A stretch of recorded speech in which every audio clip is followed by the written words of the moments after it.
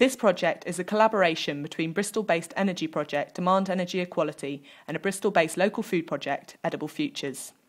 We propose to make a solar tree structure to power a rain-fed irrigation system at a community nursery in Bristol. We want to run this project because there is an urgent need to engage and excite people about local food and local energy. Food and energy bills are a growing problem for many. Resilient communities require not just renewable energy and local food, but also an understanding of how food and energy are grown and produced. Here's Daniel Quiggin talking about the Demand Energy Equality workshops. At Demand Energy Equality, we have two goals. The first is to enable low-income households to afford solar panels, helping to address the increasing divergence between those who can afford the benefits of renewable power. The second is to increase the likelihood that those who own and interact with solar panels also reduce their demand for energy.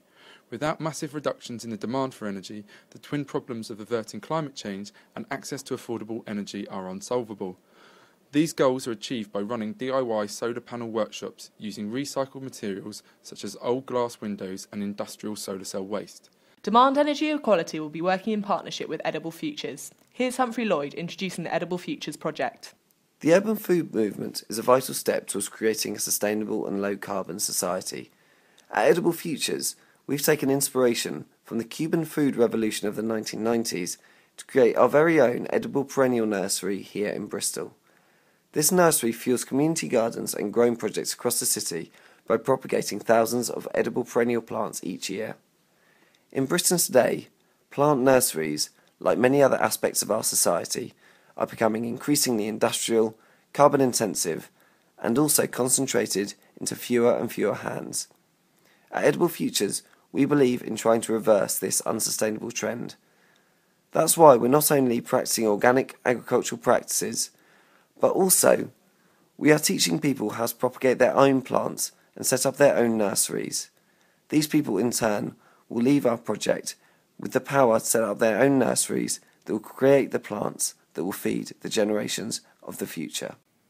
This project will see the installation of a rain-fed irrigation system at the Edible Futures nursery. We will also see this irrigation system powered by the solar tree created through the Demand Energy Equality workshops. The proposed solar tree would be built under the same workshop model used by Demand Energy Equality, where the local community, particularly low-income households, will come together to help construct the solar panel leaves of the tree. John Packer has designed these drawings of the solar tree based on fractals. This design is based on the way trees have evolved to capture energy efficiently throughout the year. Installing the solar tree at the nursery will give people a tangible understanding of how energy relates to food production. This will be achieved during the workshop when we power the rain-fed irrigation system with the solar tree, leading to an all-round sustainable local food project. We believe the novelty of building a solar tree will be a great way to excite people about sustainability, get them learning and get them talking. Through People Fund It, we are asking you to pledge money in order to make this innovative project a reality. Your contributions will enable the educational DIY workshops that will lead to the solar tree being built and the irrigation system being powered. The pledged money will also pay for John Packer's time and skills invested in creating the metal structure of the tree. We hope you think our project is worth funding and believe like we do in the potential of this project to excite, empower and engage.